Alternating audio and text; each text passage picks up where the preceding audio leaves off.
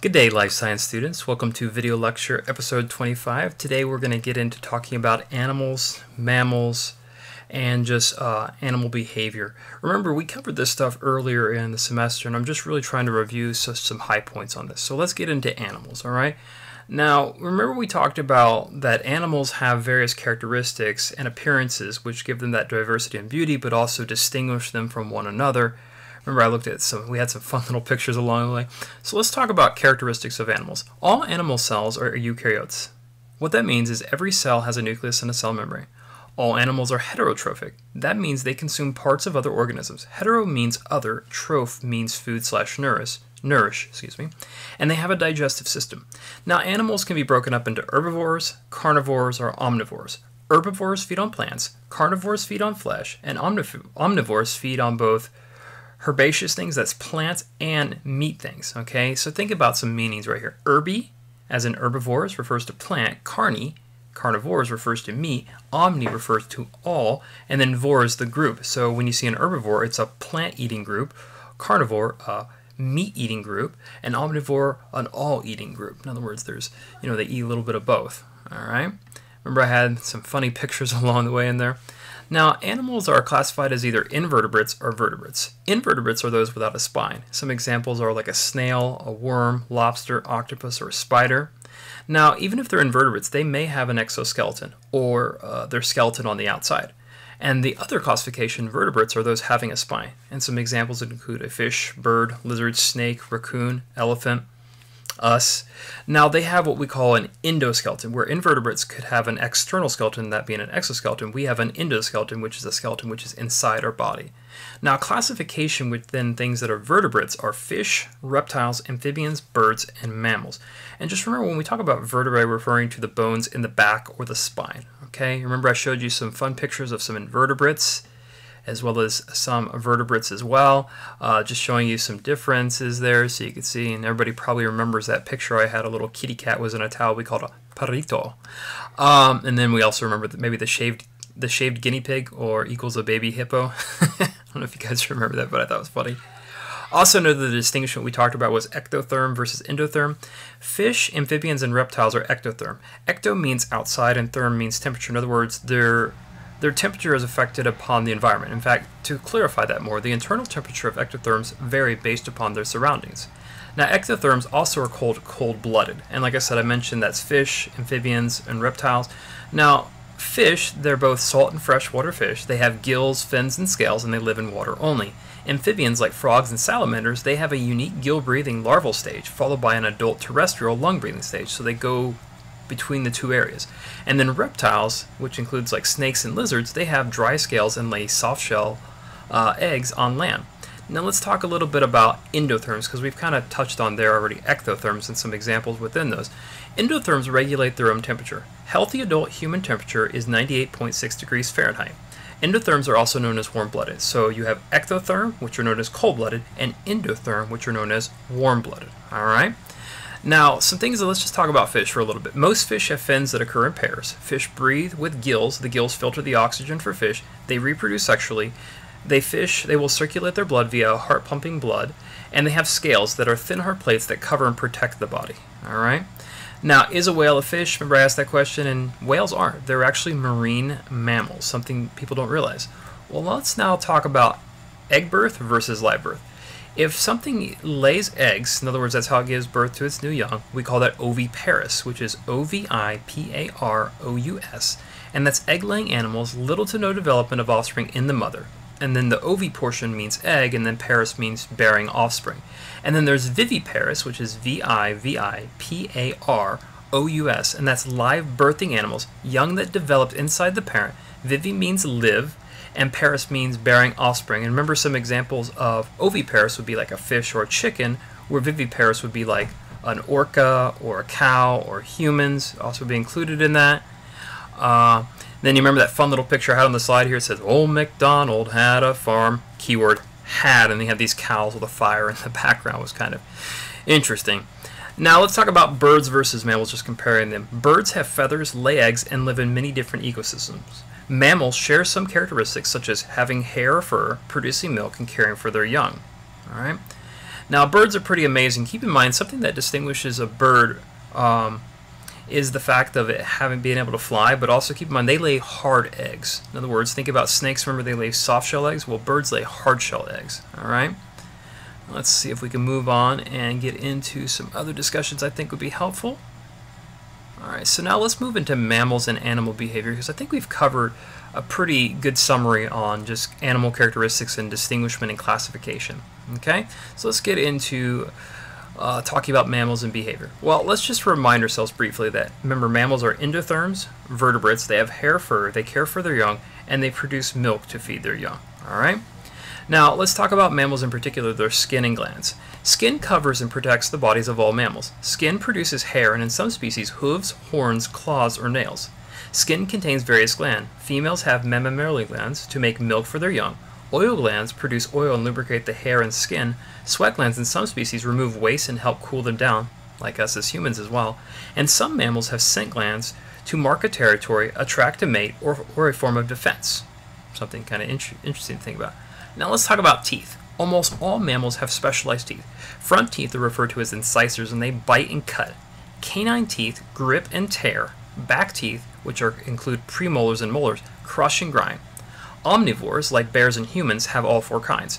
Carnivores, like a tiger, have very large canines, which if you look at pictures of a lion or a tiger, you can see what I mean by that. And herbivores, like horses, have large premolars and molars, because think about it, they're constantly chewing and grinding up the food that they consume, that being plants. Now let's talk about hair as a characteristic of mammals.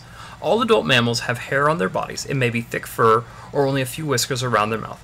Fur traps air and helps keep the animal warm. Whales have almost no hair and rely on their blubber fat to keep them warm. Consider they're deep in the ocean. You can see why they would need to keep warm, because it's very, very cold down there. Whiskers near the mouth may help sense their environment.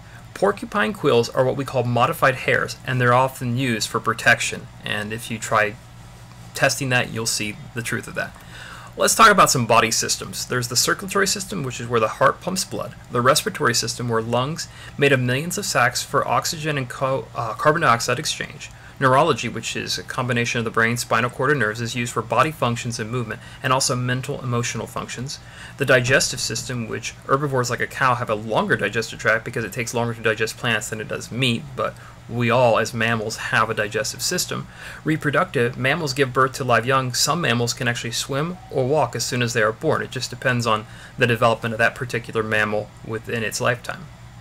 Alright, now let's move into animal behavior. Alright, let's try to close it up with animal behavior. So let's first talk about this term connected was ethology, and that is the study of behavior in an organism's natural environment.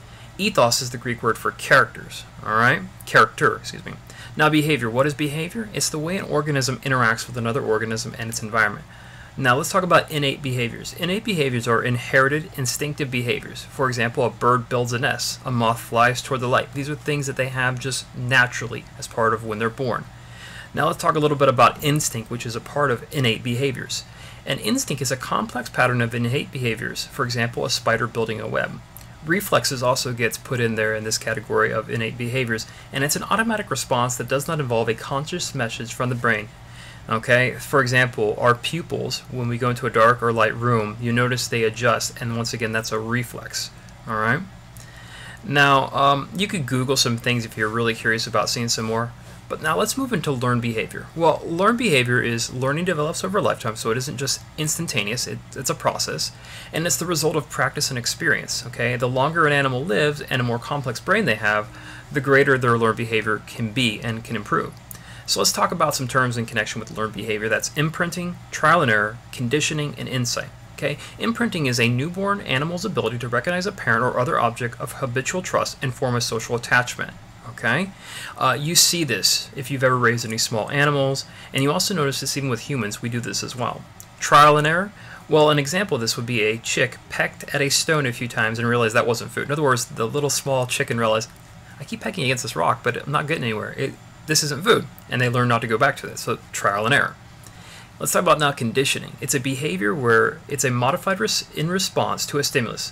Think, for example, if you've ever owned fish, or if you do own fish, and you start feeding, putting the food, you open the lid and you put the food in. The fish begin to normally expect as soon as you open that lid that you're going to give them food, and that's conditioning. You're preparing them to have a particular response to a certain action. Well, the last one we're going to mention on learned behaviors is insight, and it's using past experience to solve new problems. Now, the example that I gave was where monkeys stack boxes to actually reach the bananas in their cage, which is kind of an interesting thing. It's, in other words, insight just says you have some information where you either tried something or saw something happen and you learn from that, and you use that to solve any future or new problems that you do have. Now, let's talk about behavior interactions, and we'll see if we can close up in just a moment. Some animals form what we call societies. What is a society? Well, a society is a group of animals of the same species that live and work together. Some examples would be lions, gorillas, elephants, and wolves. Well, within these behavior interactions, there's also what we call territorial behavior. In other words, that's an area that an animal will defend from members for the same species. This is, in other words, a group of particular wolves has an area, they'll protect it from another group of wolves or from a different species as well. Now, what's the purpose? Well, to raise young, mating, or feeding. And how do they do that? Well, songbirds sing, sea lions bellow, squirrels chatter, some animals leave scent marks. Animals can defend a territory with their lives, and I've seen this in videos before. It's pretty extreme, and just a reminder, just be careful. Don't go just playing with something thinking that, oh, they're just playing. No, these animals will really give their lives, so to speak. Now let's talk about aggression in connection with territorial behavior. It is a forceful behavior to try and control another animal, even to try to take food away from a hungry... what I meant was, think about this. Have you ever tried to take food away from a hungry animal? Say, for example, like a dog or cat at the house? Don't do that. Bad idea. Now let's talk about submission in connection with territorial behavior as well. To avoid being injured, animals will show submission, which stops aggression. In other words, if one animal is showing aggression, they'll submit to that animal, therefore to protect themselves. So these are just behavior interactions within the same species, but you can also sometimes see this within other species as well, like one species to another. Well, let's talk about communication, okay? And let's talk about some terms in connection. We're going to talk about courtship, chemical, light, and sound. Courtship. In order to gain the attention of a female, males are usually the more colorful ones and would dance, puff up their feathers, fan his tail, and other things. In other words, what you'll notice is within animal species, the male is brighter in color, and that's done so they can attract a mate, so they can obviously reproduce and have more of their species. Now let's talk about chemical communication. Ants sometimes moving in single file and dogs urinating on objects both use chemical means to communicate, and they use what we call pheromones, and what that is they're powerful chemicals needed in only small amounts, but it gets the job done. Now let's talk about light communication. Certain marine organisms use bioluminescence, which is the biochemical emission of light by living organisms, to either attract or warn. Okay, and you can probably think of some examples I'm sure might come to mind immediately with that, but one thing I'll mention is that fireflies will light up at night to attract mates. And so it's not just simply randomly flashing light. Those light are being used to communicate a message to a fellow firefly. And let's talk about sound communication. Well, crickets chirp, beluga whales echolocate, rabbits will thump with their paws, male and female mosquitoes will buzz at different frequencies to get each other's attention, beavers will slap their tails, frogs will croak, and gorillas pound. And these are just a few examples of sound communication within animals. All right? Now, just one more thing and then we will officially close the discussion today. Let's talk about two terms, hibernation and migration. Hibernation is a response to the cold weather. Their body temperature, that being the animal, becomes close to that of the environment and breathing becomes very slow. They survive off their body fat. Some examples would be bears, bats, reptiles. There is other ones, but those are what they do. They literally lower themselves to the minimal needs and live off body fat while they sleep until the temperature changes. Another one that's a response to climate is migration. Instead of hibernating, many animals move to warmer climates when the season changes. Some also migrate for food, mating, or the survival of their offspring. Monarch butterflies travel as far as 2,900 kilometers. They spend the winter in Mexico or California where it is warm. Mass migrations are one of the most fascinating behaviors, and remember I showed quite a few images of that. Alright, ladies and gentlemen, that concludes our lecture today. I know it was a bit longer than normal. I hope it's been helpful. Take care. Have a nice day. Goodbye.